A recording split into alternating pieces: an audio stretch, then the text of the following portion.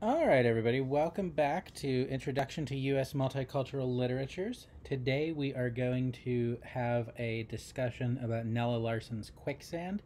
This will be, well, we started talking about it in the last lecture. We talked about Nella Larsen's biography, and we prefaced that with a little survey of the elements of fiction.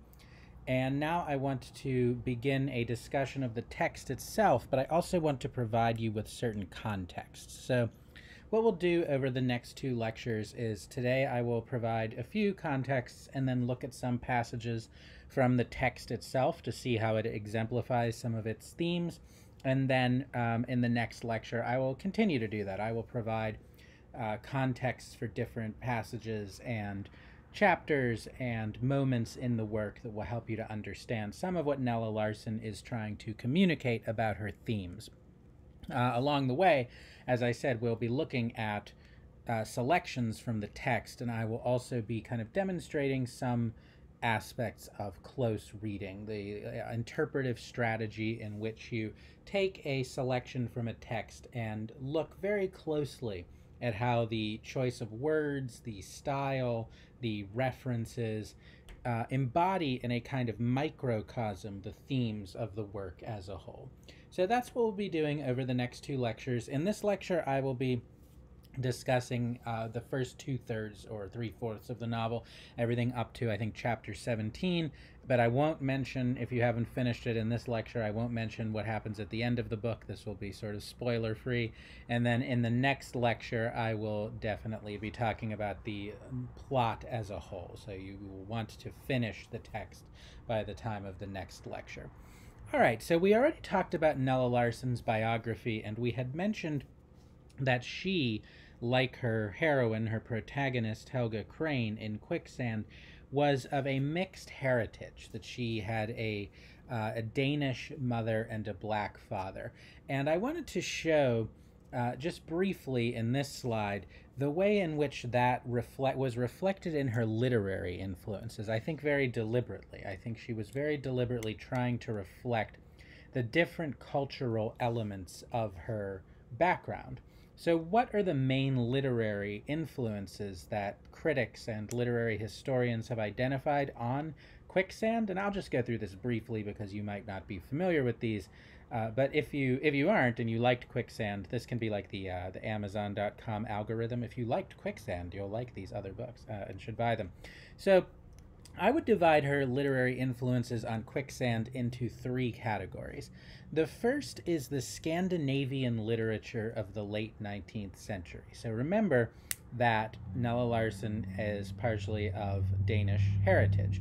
And Scandinavian countries and cultures in general were really coming into their own in the late 19th century. There was a kind of cultural renaissance in countries that had been for many economic and political and other reasons that I'm not a huge expert on, but had been somewhat kind of culturally non-influential or culturally dormant for most of the 19th century.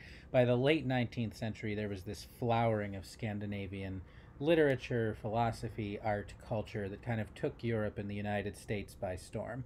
And the key figure here is the playwright, the Norwegian playwright Henrik Ibsen, who you might have studied in high school. I know that his play, A Doll's House, is often taught in American high schools still. And his plays often concerned social issues, particularly amid the middle class. And while he was writing about largely the Norwegian middle class, which was kind of a new phenomenon by the late 19th century, as I understand it, he was still speaking to readers throughout Europe and the United States, and he was particularly interested in gender. So, for instance, the play A Doll's House, which, as I mentioned, is still considered a classic and is still widely read and performed and taught, was about a married woman's kind of dissatisfaction in her marriage and her desire to find a life for herself outside what was expected of a woman in 19th century Europe. And so, in that way, his plays express a certain kind of radicalism and a reflection of changing cultural mores and cultural standards. And then the other author she was influenced by was a Danish author named Jens Peter Jacobsen, who wrote novels that kind of dramatized the crisis of religious belief. Just the things we were talking about in earlier lectures in this course, the way that in Europe and the United States, in the wake of thinkers like Darwin and Nietzsche, and then later Freud, the idea of a solid religious faith began to be called into question, and he dramatized that very readily in his novels. And Nella Larsen, we know, is influenced by him.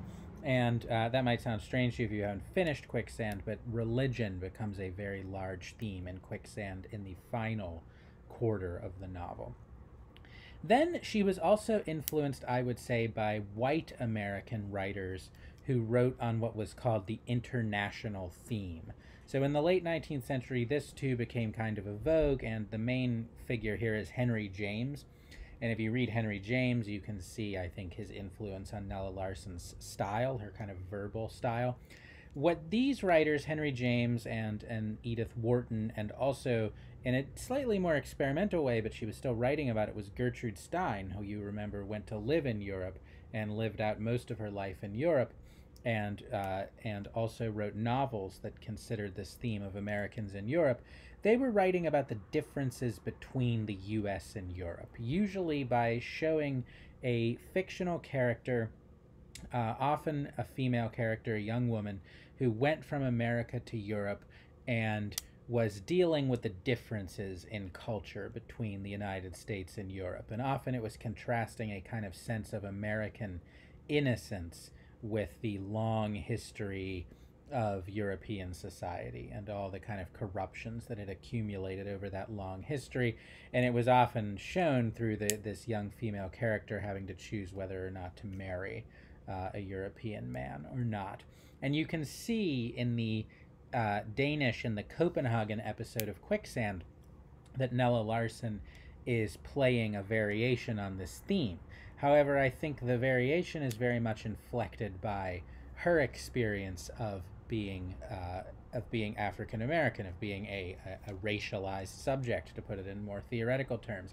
That is to say that this idea of American innocence contrasted with European corruption might sort of work if you subscribe to a kind of ideology that sees America as an innocent country, and that might be easy to believe if you are white, but if you are African American, there's not that sense of America as an innocent country. And so why? Well, because of the long history of the oppression of African Americans in the United States. And so what Larsen ends up contrasting is really two different forms of corruption, as I think we'll see. So she is taking that theme from white American authors and showing that what they write about looks very different if seen from a black perspective. And then finally, she's highly influenced by African American literature, particularly of the Harlem Renaissance. Not only fiction and poetry by writers like Langston Hughes and Jean Toomer, and we see that this novel has an epigraph. So an epigraph is a quotation introducing a literary work. This novel has an epigraph from Langston Hughes, which you probably noticed. But also the social and political thought of African American literature, particularly I would say that of W.E.B. Du Bois, who, and we'll look at his influence on the novel in more detail later, so I'm not going to go into it now. But she's definitely influenced by African American literature and by the kind of surrounding, prevailing culture of the Harlem Renaissance that's all around her as she's writing Quicksand. And much of this novel, the parts of it that are set in Harlem, are kind of a reflection on the Harlem Renaissance. So those are some of her influences, and I just wanted to show, because this is a class about multiculturalism, that, and I think sometimes people talk about multiculturalism as if there are different cultures and they're self-contained, and representatives from one culture will speak and then representatives from another culture will speak. But it's really much more complex than that, and I think that Nella Larsen's life and work shows that multiculturalism is something that often occurs in one person, in one text. She's reflecting the influence of the many cultures that she lived in, than that she had access to. So she is, in that sense, a multicultural author, and this is a multicultural text. And I think we'll see that again and again throughout the semester, that almost no text we're reading, at least none of the long novels that we're reading in this course, I think are expressive of a single cultural outlook or sensibility. All of them show a meeting, sometimes a clash of cultures. All right. A few more points about Quicksand by way of introduction before I get into the text itself. I want to talk about the genre of the text. So, genres are ways of classifying literary works according to their features. So, you take a work of literature or other types of culture and you say, what is its form, how is it structured, and what are the things that happen in it, and then you compare it to other works that have similar forms and similar events that are shown within it, and after a while you have enough evidence to generalize, to form genres. But one of my theses about literature, one of my philosophies about literature, it's similar to the thing I just said about culture, is that just as very few texts that are going to interest us in this course are expressive of a single culture or a single cultural sensibility, I also think that the most interesting works of literature often occupy multiple genres at once. That if a work just occupies a single genre, it becomes pretty predictable because you know what the rules of that genre are, and so you know what the end of the book will be when you start it because you can see the machinery of a certain genre being set in motion. I think, excuse me, that the best works kind of exist at the intersections of multiple genres, and I think that's true of Quicksand as well. So I want to give you some words, some terms, one of which will come back definitely in this course. So one of them is the Bildungsroman. This is a German word, and we're going to learn a French word later in this lecture, so hold on. So this is a Bildungsroman, which basically translates to a novel of growth, development, education, or formation. So the word in German, so Roman is just the German word for novel. But Bildung is a kind of hard to translate word. It actually relates to, we talked a few lectures ago about how the idea of culture particularly came from Germany. And they saw culture as a process of cultivating the citizen of the nation. And this idea of Bildung, which means growth, development, education, formation, is very closely related to that idea of culture. So you become developed, you become more cultured. The origin of the word, I don't really speak German, but I think Bild in German is picture. And it starts as a religious concept. To achieve Bildung is to become like the image of God within you. And then it becomes a secular concept where to achieve Bildung is to grow into the image of the perfect citizen that you've internalized. So the Bildungsroman is a novel that shows this development of a person from immaturity to maturity, to becoming this good citizen. However, the genre has kind of it has a trajectory where initially works in the genre of the Bildungsroman, when this genre was new around the early 19th century, the end of the book would be the achievement of this development into a good citizen. And maybe the key examples in the English language that maybe people are familiar with, maybe whether you've read it or you've seen movie versions, are Jane Austen's novels. In Jane Austen's novels, the protagonist, the female protagonist, the heroine, she, by the end of the book, usually marries a suitable mate for herself, and that signals her growth into a full kind of citizen of the society.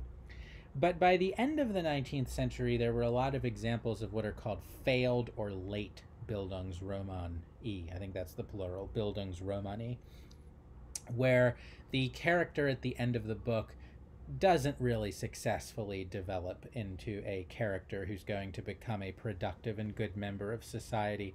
And maybe the example you might be familiar with, I know this book is often taught in high schools, is Huckleberry Finn by Mark Twain. You might remember the end of that book. the character's grown up a lot, signaled by his devotion to Jim and his desire to free Jim and to protest against slavery. However, by the end of the book, he just runs away. It's clear that he's not, there's no place and there's no role in society he can fill. So, in that sense, that's a failed Bildungsroman.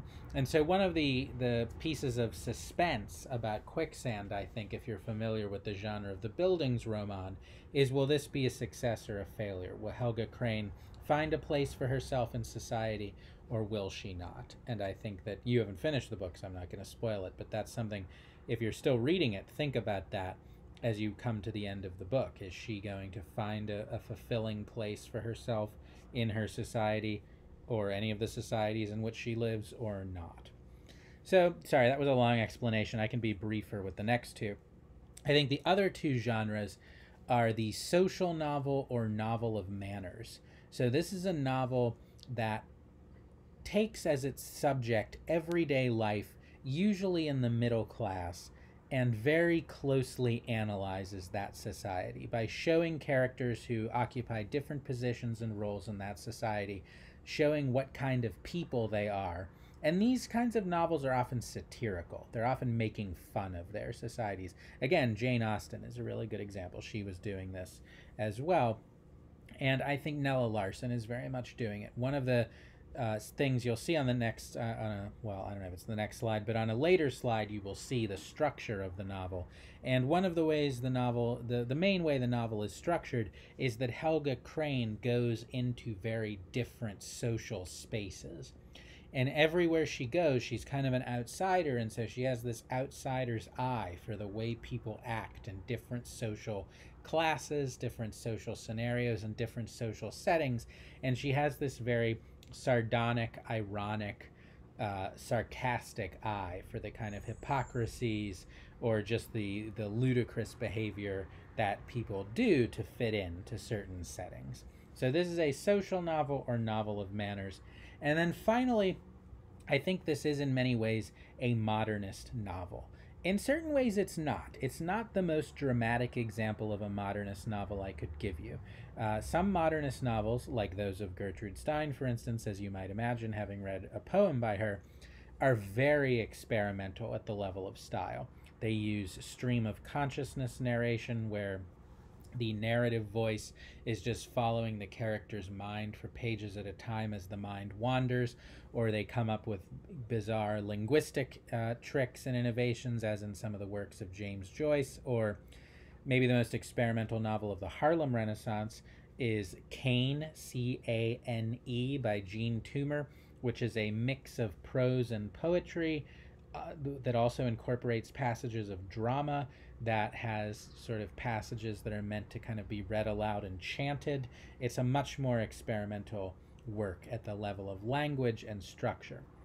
However, despite the fact that Quicksand is a little bit more solid, in spite of its title, than other experimental modernist novels, I think it has the focus that many modernist novels had on the inner life of the protagonist. So we mentioned psychology and the unconscious mind being a key element of modernist art. I think this is a novel that is laser focused on not just Helga's society, which I mentioned, in relation to this being a novel of manners, but how she perceives her society and how she does or does not internalize the social standards of her society. We are intently dwelling in her mind, in her subjectivity, and in her emotions throughout the novel. And we can see, if you've read the novel, you'll know. I hope you've read the novel. It was assigned. If you've read the novel, you'll know that there are many passages where the narrator says that Helga felt her body felt hot. She felt flames. Her skin was aflame. So it's not just what she's consciously thinking. That's not only what the narrator directs us to, but these micro analyses of the movement that are beneath Helga's own awareness of her thought and feeling. That's why this novel couldn't be written in the first person and be as interesting as it is, because if Helga told her own story, she might not be as aware of these unconscious movements in her body and in her mind that the third person narrator gives us access to. So, modernist novel of consciousness, novel of manners, and Bildungsroman. And I know Bildungsroman is a long German word, but please do keep it in mind because it's going to come back. We're going to read at least one more Bildungsroman. I mean, arguably all novels are Bildungsromani, but one other novel that will make a big deal about its being a Bildungsroman. So keep that word in mind. All right, one more general observation before we get into some specifics of the text. I want to talk about the literary style and techniques that Nella Larsen uses to bring this book to life. I think that I've isolated three. So the first one is a word we saw in the last lecture. I mentioned it when I was running down the list of the elements of fiction, which is focalization. This is when a narrator, so let's back up for a minute. So Quicksand is narrated in the third person, as I just said, and I think for most of its length, it is what I would call third person limited narration. We are almost always in Helga's mind. It's a third person narrator, but that third person narrator is narrating from Helga's position, from Helga's subjectivity. There are passages where the narrator appears to tell us what other people are thinking, and I think some of those are passages in which what she's really telling us is what Helga thinks other people are thinking. But there are passages that seem to break out and it becomes briefly omniscient. I don't know that writers, these things are of concern to professors and to critics, but writers aren't necessarily trying to follow every rule religiously set down by a writer or critic, and we shouldn't expect them to. So there might be passages that break out of this third-person limited perspective in which Nella Larsen clearly tells us what other characters are thinking, but for the most part, this novel is focalized through Helga Crane. She is our lens. She is the lens through which we focus on the things the novel is about. And Nella Larsen also uses another technique that's part of focalization, which is called free indirect discourse. This is a very technical term and it's a very technical subject, and I could talk for an hour about it, but I don't want to occupy my time with that or occupy your time with that. So let me give the briefest definition of free indirect discourse that I can. This is when a third-person narrator blends their own language with the language that the characters are using in their mind. So we go from an objective third-person narrator to a narrator that is now using the inner language of the character. That sounds abstract. Let me give you an example. At the end of one of the chapters, I think it's 4 or 5, when Helga is on the train and she gets a sleeping car in the train and she's drifting off to sleep, we read on page 29, why had she lost her temper and given way to angry half-truths? Angry half-truths. Angry half, and it drifts off. You see what's happened there is we have a third-person narrator that's narrating objectively, but then she goes right into what Helga's thinking. And what's Helga thinking? Helga is ruminating obsessively on her meeting with Dr. Anderson as she's falling asleep. So her mind is kind of circling this topic, angry half-truths, angry half-truths, angry half, and then she goes to sleep. That's free and direct discourse, when the third-person language of the narrator blends with the first-person language of the character. So focalization and free and direct discourse is a major literary style and technique. Another one is what I call circumlocution. So much of this book, or even most of it, is set in different versions of polite middle-class society. Whether that be the kind of professional middle class at Naxos, where Helga is working in the South, or the bohemian, cultured, artistic middle class she meets in Harlem, or the white European middle class she encounters in Copenhagen, most of the novel is set in some version of a polite middle class society, in which certain things can't be talked about publicly, particularly matters of sexuality and the body. So the narrator kind of habituating us to this society, these societies, and what they can't discuss, use what I call circumlocution. And as the word circle in there indicates, circumlocution means talking around a subject rather than directly talking about it. Euphemism is another word. Euphemism is using a polite term for a subject you're not supposed to discuss in polite society. So again, let me give you an example. On page 16, when Helga is thinking about the kind of house mother of the dorm at Naxos, who's named Miss Magooden, and notice she's a goody two-shoes, so she's named Miss Magooden. There are various satirical techniques like that used in this novel. Helga's thinking about how she's such a prim, uptight, polite person, and she thinks about a rumor she heard about her. And the rumor is this. I'll read to you the passage from page 16. There were, so she had been given to understand, things in the matrimonial state that were of necessity entirely too repulsive for a lady of sensitive and delicate nature to submit to. So what this means, I have to put it impolitely so I can tell you what it means, even though I am also participating in the polite discourse of the academic lecture. What this means is that Helga's heard that this woman wouldn't get married because she thought it was too unladylike ever to have sexual intercourse. And this woman, Miss Magooden, had heard that in marriage you are expected to have sexual intercourse, and so she didn't get married for that reason. So, but the point is, nobody can speak that frankly in Naxos. Nobody can speak that frankly in this polite middle-class society.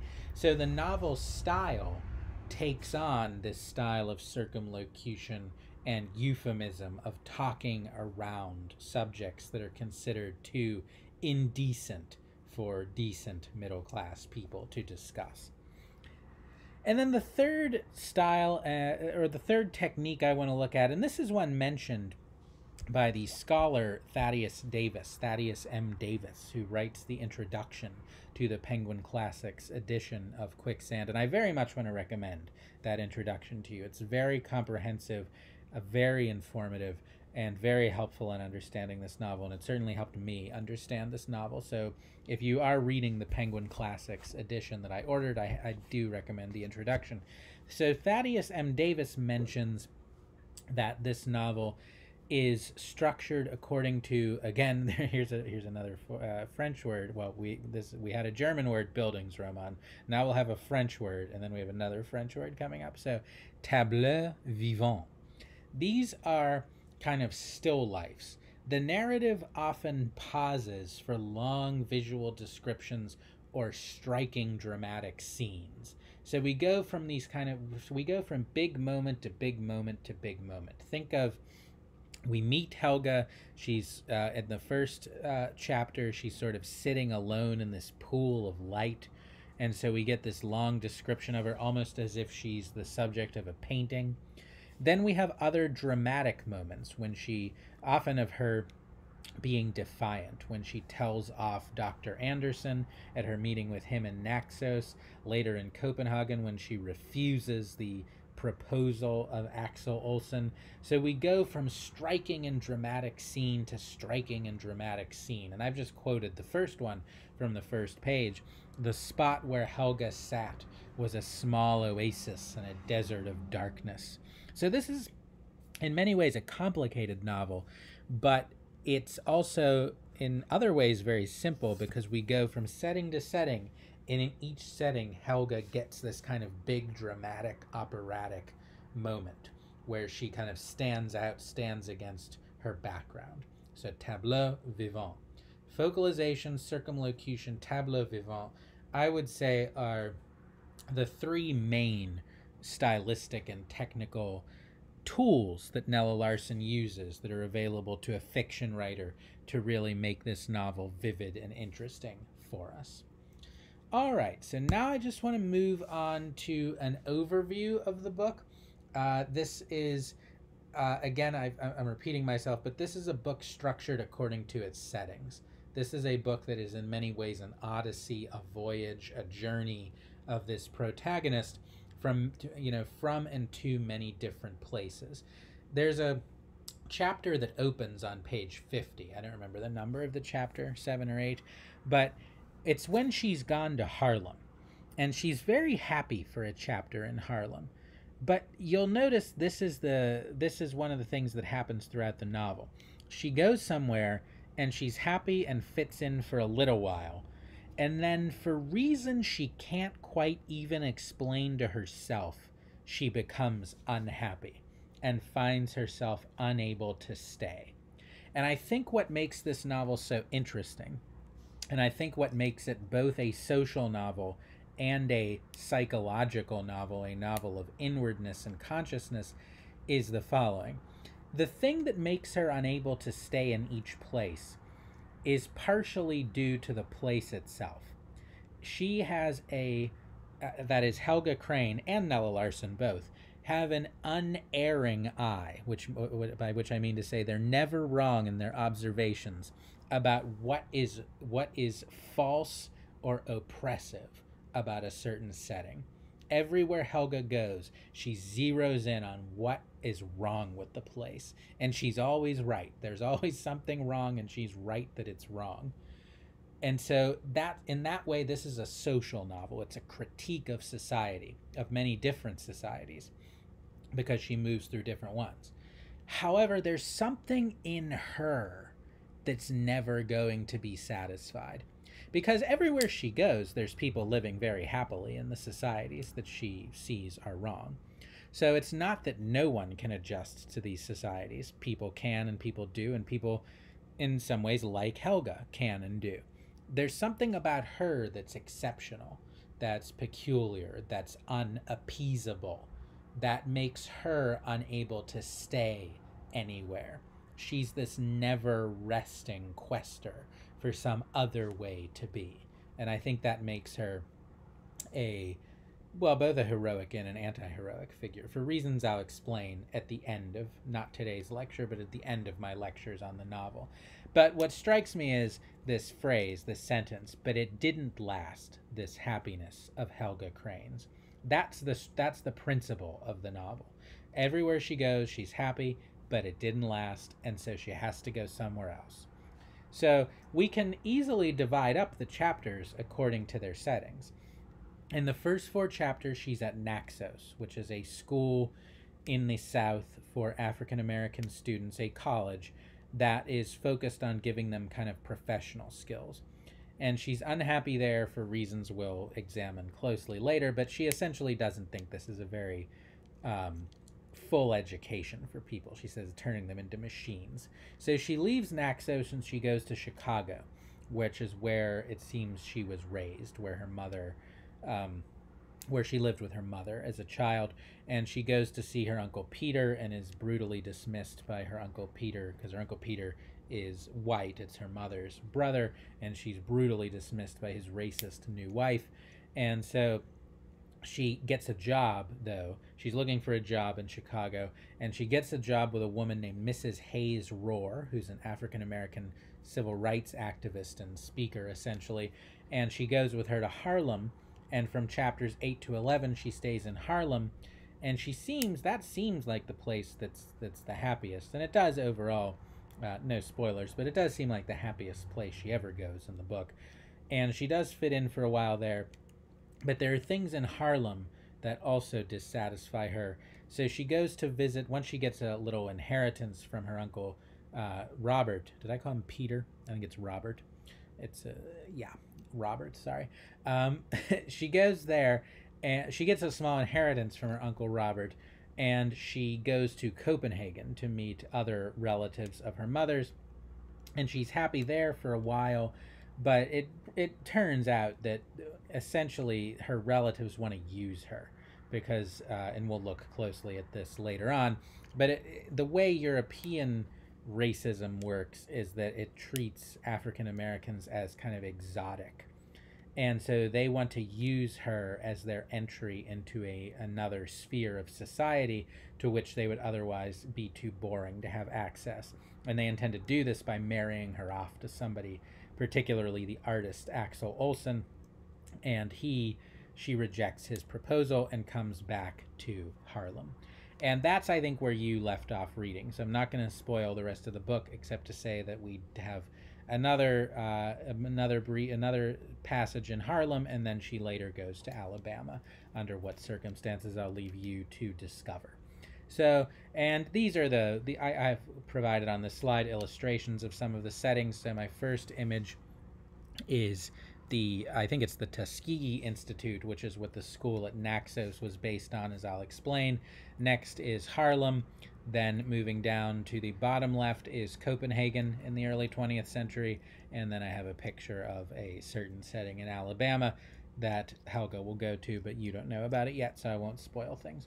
So that's the overall structure of the book. It's structured according to her wandering, her peregrinations, that's just a bigger word for wandering, through different social settings, all of which she finds what's wrong with, but also for some reasons internal to herself can't continue to occupy. All right, one more slide of context, and then I want to look at some passages exemplifying this context, and then we will move on. So, I want to talk about something that was happening in particularly European but also American culture at the end of the 19th and the beginning of the 20th century that I think is a big influence on this novel, which is these are three sort of related contexts: aestheticism, flânerie, another French word, and Orientalism. Because I think to understand these things are in the text, but I think they're unspoken. And the reason I think they're unspoken is because Nella Larsen is writing in the 1920s to an audience who's living in the 1920s, and she just expects the audience to know about these things because they're part of recent history or contemporary society. And so they're just the kind of the air that Nella Larsen and Helga Crane are breathing, but they're maybe not as obvious to a reader coming in later, a reader coming from our time. Helga or Nella Larsen just takes for granted that her readers will know about these things and will know the role they play in her novel, whereas I think that we need to kind of study them a little more formally. And this is going to be true of some other contexts I'll introduce later involving ideologies of race and of racism as well. But this has more to do with the arts. So I want to talk about aestheticism, flânerie, and Orientalism. So aestheticism was a movement that developed in the late 19th century, particularly in France and England, though it didn't later make its way to the United States. It was called the art for art's sake movement, or even more simply in French, it's l'art pour l'art, which is to say art for art. And what this means is it's very closely related to modernism. We talked about how one of the key features of modernism was that it rejected the didactic in art. It rejected the idea that art should have to teach a moral lesson to its readers or viewers. And so modernists embraced a form of art that willfully defied and flouted society's moral rules.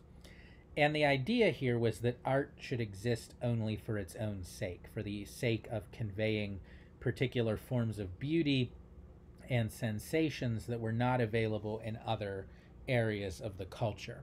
So it called for a non-moralist, non-didactic art dedicated simply to the beautiful, and often with an undertone of sexual dissidence, by which I mean if the ideal of the 19th century was the nuclear family, a man and a woman should get married and they should produce a certain number of offspring and have their own household.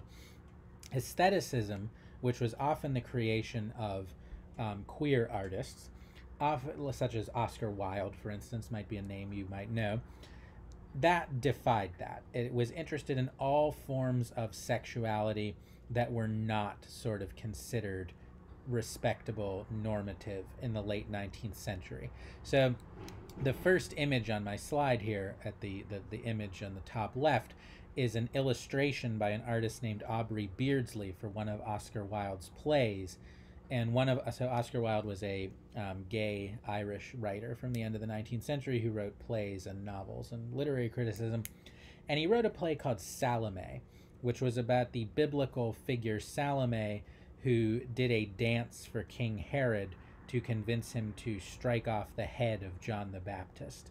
And in the play, Oscar Wilde dwells at length on her desire to kiss this severed head. So this is a form of sexuality that's very much non-normative. And in the illustrations, Aubrey Beardsley shows her kissing this head, again, to emphasize this, this act that has no correspondent in conventional morality. So aestheticism is one context for the novel. I'll explain why in a moment. Another one is the idea of the flaneur. So a flaneur, this is obviously a French word, was a concept developed by aestheticist and modernist French writers to describe a new type of person that arises in the late 19th century, which is a person largely considered a European man who strolls around the city just looking at the diversity of this teeming metropolis. He's completely detached from it. He's in the crowd, but he has no connections to anyone in the crowd. He's disinterested, which doesn't mean bored. It means that he doesn't have kind of a partisan role in the crowd. He's not a member of the crowd.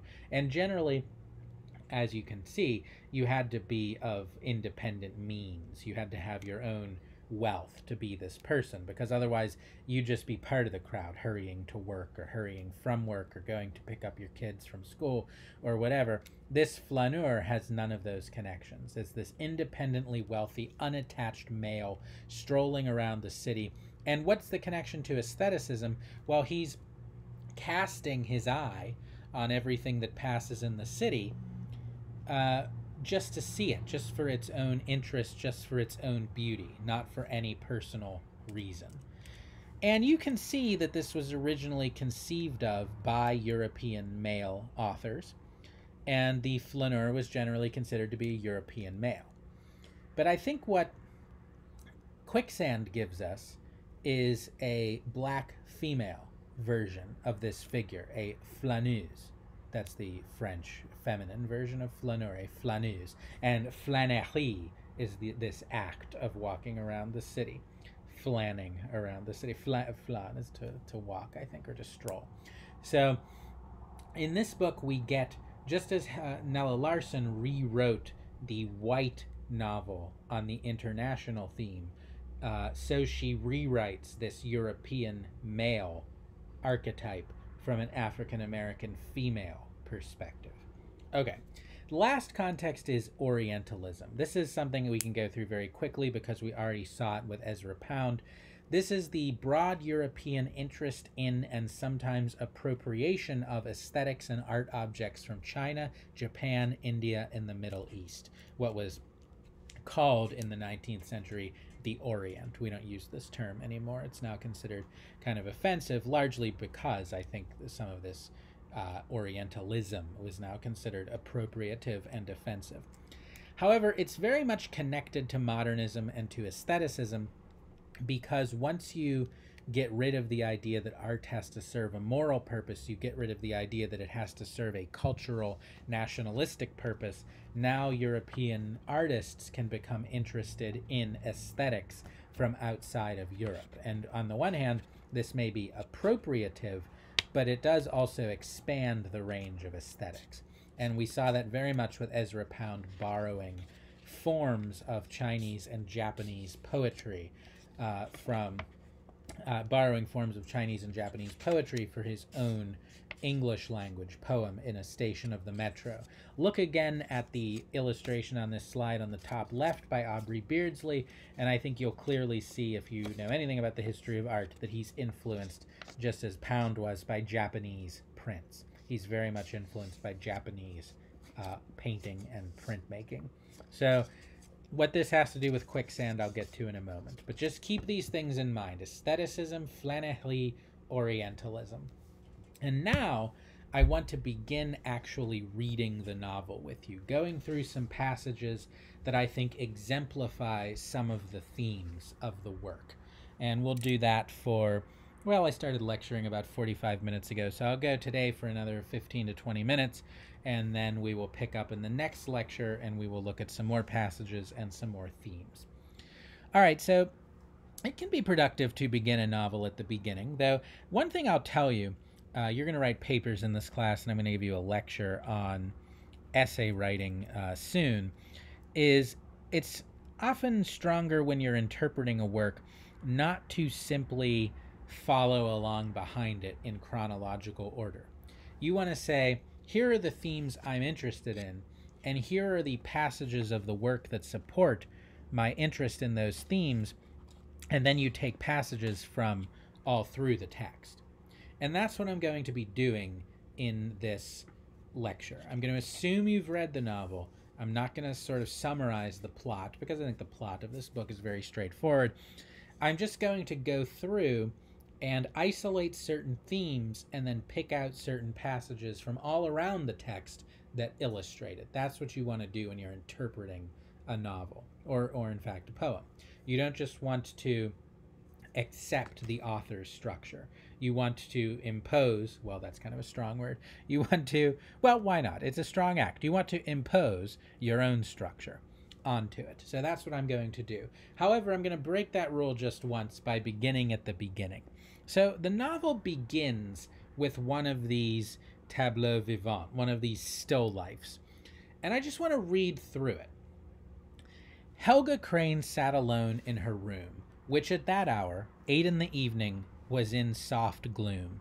Only a single reading lamp, dimmed by a great black and red shade, made a pool of light on the blue Chinese carpet, on the bright covers of the books which she had taken down from their long shelves, on the white pages of the opened ones selected, on the shining brass bowl crowded with many-colored nasturtiums beside her on the low table, and on the oriental silk which covered the stool at her slim feet.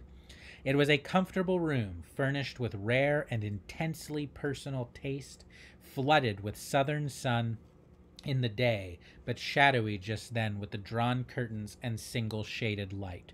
Large, too, so large that the spot where Helga sat was a small oasis in a desert of darkness and eerily quiet.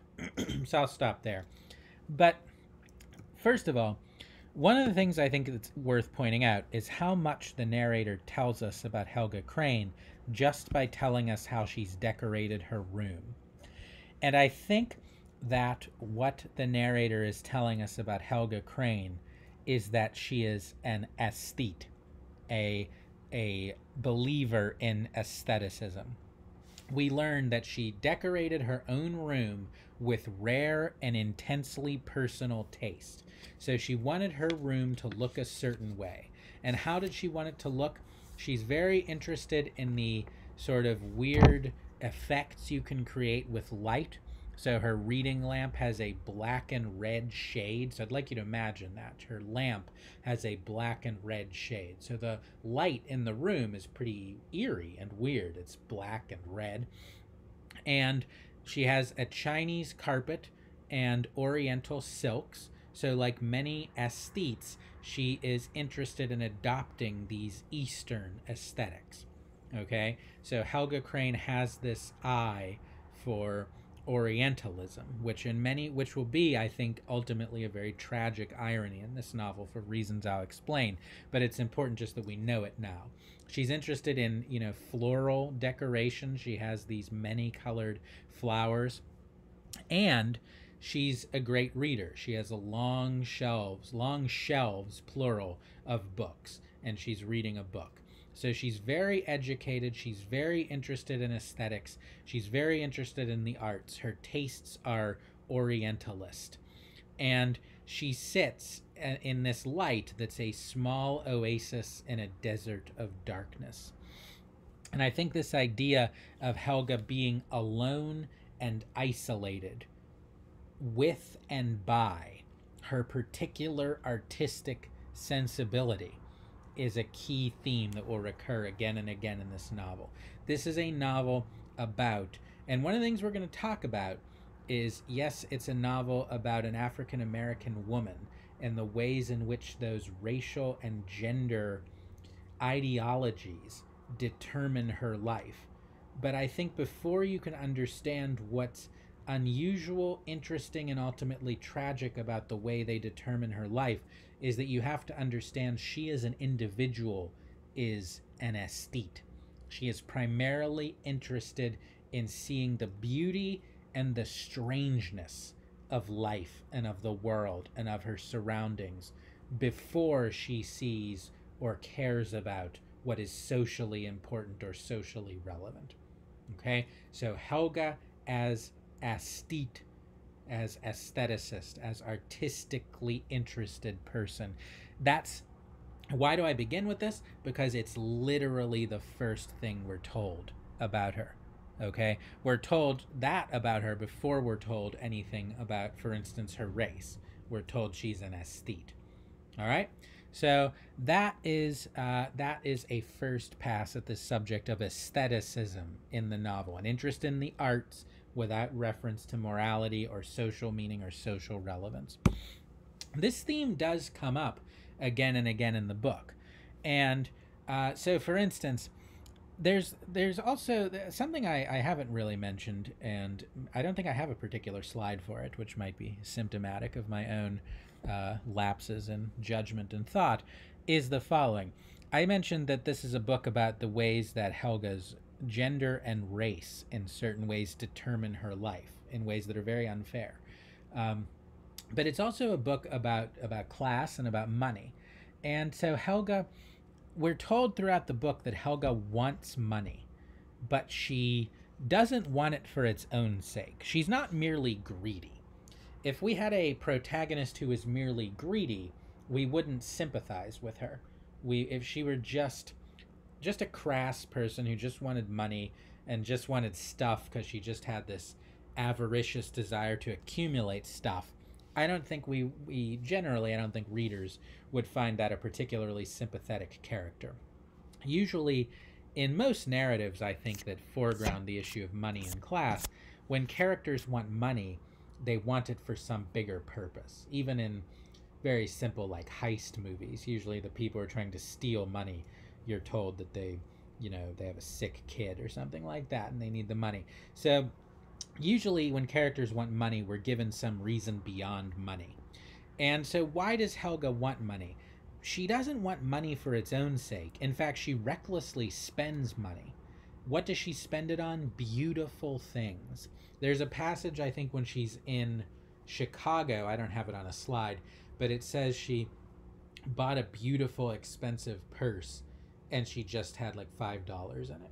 And I think one of that the irony of her life is centered right there. She wants beauty. She wants the aesthetic, which is, again, I'm sorry to repeat this, but I know it's a word you might not totally be familiar with, which is art considered, beautiful things, beautiful sensations, beautiful sights, beautiful art considered without reference to society, morality, or any other meaning. That for her is its own value. She pursues beauty as its own value. And that's why she wants money. That's why she wants to advance in society. So when she first goes to Copenhagen, it says, I'll just read you this passage. It's when she wakes up in the room the dolls have set aside for her. And they seem like people who have money. They just don't quite have the standing they want in society. It was pleasant to wake on that first afternoon after the insisted upon nap with that sensation of lavish contentment and well-being enjoyed only by impecunious sybarites waking in the houses of the rich. So impecunious sybarites it's a beautiful phrase. It's a great example of Nella Larsen's style. That means people who enjoy pleasure. That's a sybarite, is a person who enjoys pleasure. And impecunious means without money. So Helga is an impecunious sybarite in the house of the rich. She wants money. But note the end of the passage. Always she had wanted not money, but the things which money could give: leisure, attention, beautiful surroundings, things, things, things. And I wrote in the margin, aesthetic desire, a desire for beauty, pursued almost as a spiritual quest. That's what Helga wants. Now, there's an irony here. An irony is when something occurs that you don't expect. And the irony is that this idea that had been so often associated with European men who had independent means of support, so relatively wealthy European men, this idea that had been associated with them, when an African American woman without money tries to take on these values, she finds that it's more difficult for her. Why? Well, because she's in a society that was largely set up for wealthy European men. It wasn't set up for relatively unprivileged economically African American women. It tended to discriminate against or to oppress those citizens, okay? And so one of the ironies of Helga's life is that her desire for aestheticism is defeated by a society that only allows white men to be aesthetes. And we see that clearly when she goes to Copenhagen, because it says, let's just read this passage. It conveyed to Helga her exact status in her new environment: a decoration, a curio, which is just a decorative item that's meant to be talked about, a peacock, a kind of animal for display. So she wants to experience the world aesthetically, but when she goes to Europe, she finds that the wealthy people of Europe want to experience the world aesthetically, and they want to use her as an aesthetic object.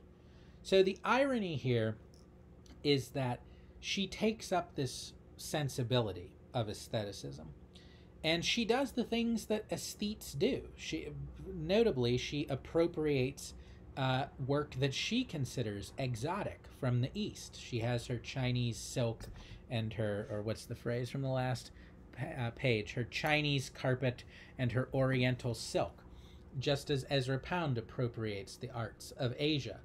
And yet when she goes to Europe, what she finds is they see her the way she sees the cultures of the East, as a curious, exotic figure to be consumed and appropriated and used for their own benefit. So that's one of the ironies of her life. One of the bitter ironies of her life was that she thought she could be the hero of a story of aestheticism, where she would be the heroically visionary, artistic person taking on the whole world as her artistic object. But she finds that in a society set up, really, for white people, she's going to be not the hero of that story, but the object, the thing they take on, okay? So I know I began kind of with one of the more abstract themes of the book, but I'm just in a way following Nella Larsen, because that's the first thing she tells us about Helga. She's an aesthete, but her aestheticism is defeated when she finds that the role of the aesthete is difficult to occupy for somebody who belongs to a class that the people who created the role of the aesthete consider lower than themselves. All right. So why does this happen, though? Well, it has everything to do with gender and race, as I just implied, that she can't be the thing she wants to be because the thing she wants to be is reserved for males and for white people in her society in early 20th century America and Europe. And so what we now need to explore is what the novel tells us about the racial and the gender ideology of early 20th century the United States and Europe. So I want to move on I'm going to skip that. I want to move on to this idea of double consciousness. And this will be the last thing I explain. You might be interested in the slide I skipped. I just feel like I'm running out of time, and I want to make sure I can cover this whole novel in 2 lectures. Just briefly, I hate to skip a slide. So, one of the things that helps us to understand Helga's aestheticism in the novel is she's obsessed with clothes. And I think that this will actually come back because it plays into the theme of race and culture in the novel.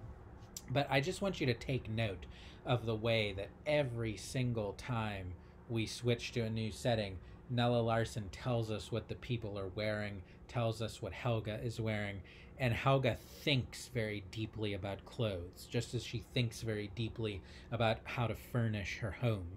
She thinks these outer manifestations of artistic taste are incredibly important. So fashion is part of the aestheticism theme. But it's also part of the race and gender theme because, well, you'll see. I'm going to get to it. So with that, I want to, sorry for going out of order, I want to turn to this idea of double consciousness. And this is the last thing I'll explain in today's lecture, and then we'll pick up right where we left off in the next lecture with the theme of race in the novel. So there's a thinker named W.E.B. Du Bois, an African-American philosopher and sociologist. He's named in the novel. There's a reference to him in the novel, and he was alive and not very old at the time it was written. He wrote a very influential review of the novel, which is, I think, yes, quoted on the back cover of the Penguin Classics edition, in which he calls this book fine, thoughtful, and courageous. So he's very connected to this novel. He wrote a very famous book. His most famous book was written in 1903, and it's called The Souls of Black Folk. And it's a book in which he writes a series of essays about the conditions of African American culture in the early 20th century. And one of the most influential formulations he develops in this book is the idea that African Americans possess what he calls double consciousness. So I want to read you the passage about double consciousness from this book. Then I want to say it a little bit in my own words, and then I want to just tell you what it might have to do with the novel. So he says, and he's writing again in the early 19th century, so he's using a language in which the world is divided up into several racial groups. And so he talks about the Egyptian, the Indian, the Greek, the Roman, the Teuton, that would be like the German, the Mongolian, that would be like the East Asian, and then he speaks of the Negro, which is the African. So obviously we don't use most of these words anymore, and in fact some of them might be considered offensive if you use them today, but they were considered neutral terms when he was using them.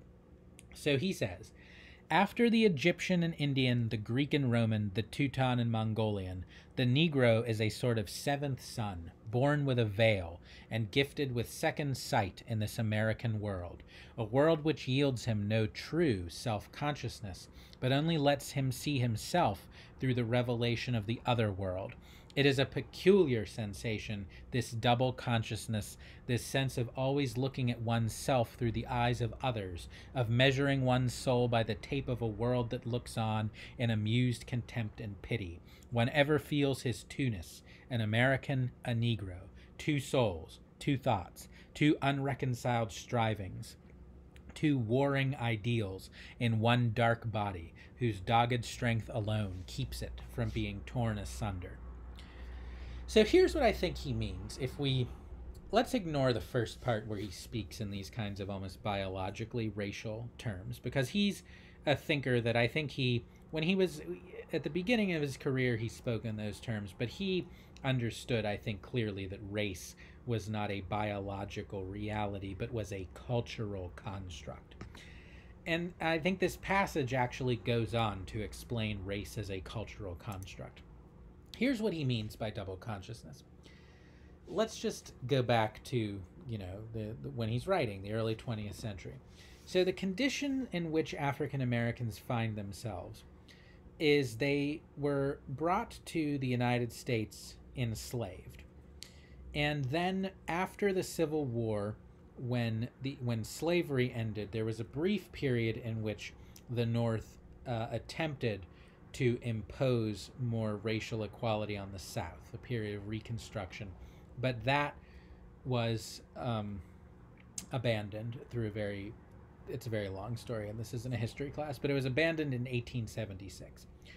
And then after 1876, there was the introduction of Jim Crow laws in the South, which was a system of formal legal segregation and oppression of African Americans.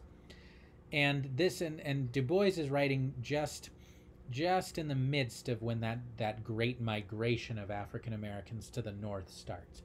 But his point is this: African Americans live in a society where they were a minority group, so they didn't have the numerical majority, and all the institutions of that society were formed in a period in which they were either legally enslaved or legally oppressed, which means they're living in a society designed almost against them. And in order to survive in such a society, they have to be aware at every moment what that dominant culture thinks of them and how that dominant culture sees them. Why? Because in systems of legal enslavement and legal oppression, that's a matter of life and death. They have to fully understand what that culture that rules over them thinks of them. So when they think of themselves, Du Bois says, when African Americans think of themselves, they can't ever just neutrally think of themselves. They always have to have internalized what white people think of them. Because if they haven't internalized that, then they could somehow offend white people or white society and find themselves in danger. So they have kind of, in a way, how they see themselves, but how they see themselves always filtered through how white people see them. And I would argue that this is one of the main dilemmas Helga faces in Quicksand, is that she's never able fully to know what she wants because she's always seeing herself and judging herself through that white lens. And it's even more difficult in her case because she was raised by a white mother and her black father had left the family. And so she was raised sort of wholly within white culture and feels certain allegiances to white culture, such as her adoption of European aestheticism. And there are passages in the novel where she meets other black people who hate white people, and she's kind of, in a way, offended by that because she does see herself as being, in some cultural way, white as well as black. So the issue of double consciousness is, we might say, doubled for her or quadrupled for her because she has this rearing within white culture that gives her certain allegiances to white culture. And also, by the way, one of the points of this book is you can't separate white and black culture, that these aren't sort of two totally sealed off things. So she's never able fully to experience herself as this kind of unified self. She's always seeing it through this other lens of what a dominant culture that judges her harshly thinks of her. And so with that introduction of the theme of racial ideology and the relation of culture to race, I will end today's lecture. I'm going to pick up right there at the beginning of the next lecture, and we will look at how racial ideology and race and culture are portrayed in the novel. We'll move on to talk about how gender is portrayed in the novel, and then once you finish it, you'll see that we have to talk about how religion is portrayed in the novel and what that has to do with these other themes.